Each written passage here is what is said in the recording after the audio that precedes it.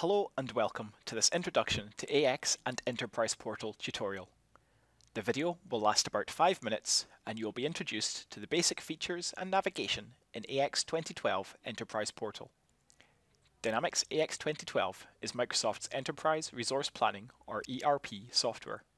This means it provides the functions to buy things, sell things, manage projects, manage money and assets, manage people, and manage manufacturing and production processes. There are a number of ways to view, add to, and control data in Dynamics AX, though normally you will use one of two methods: Enterprise Portal, a web page-based interface, or Rich Client, the full-featured application front for Dynamics AX. In this video, we'll be looking at Enterprise Portal. Later videos look at the Rich Client application.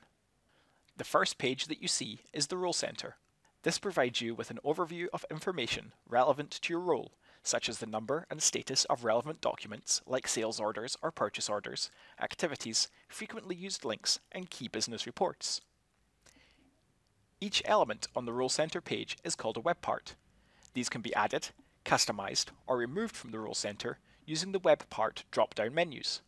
Normally though, this would be a task for your system support team. Common web parts available are queues, key performance indicators, and unified work lists.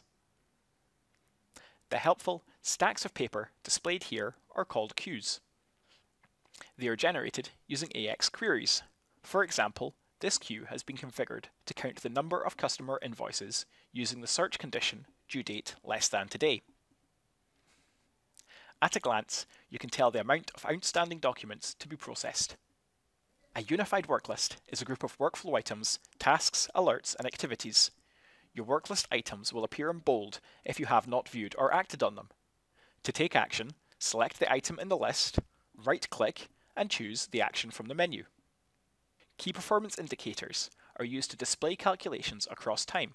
For example, a comparison between last month's open invoice amount and this month's open invoice amount, or changes in exchange rate. Reports and links can also be added to our Role Center. The menu on the left provides access to administration functions such as workflow history.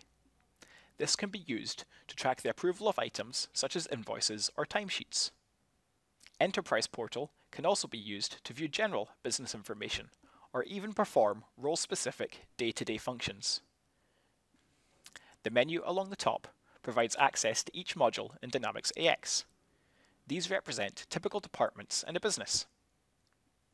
If you select Procurement, the first page displayed will contain a list of purchase orders.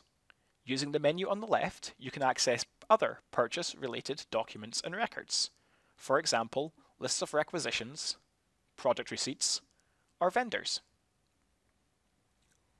On the right, key details about the records may be displayed. For example, the top 10 vendors in the system, or the most recently created purchase orders.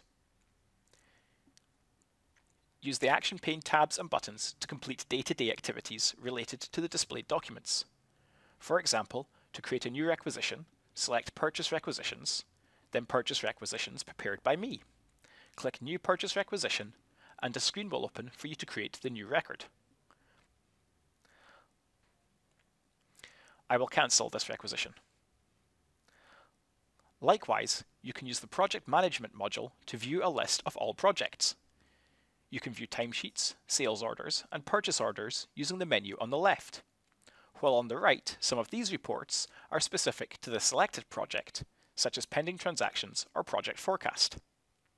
Again, you can use the action pane ribbon at the top of the screen to complete daily activities. For example, you could create a new project. If you have used online shopping or banking, then Enterprise Portal should provide a familiar interface from which you can access powerful Dynamics AX functions. That is all for Enterprise Portal. The next video is getting started with AX.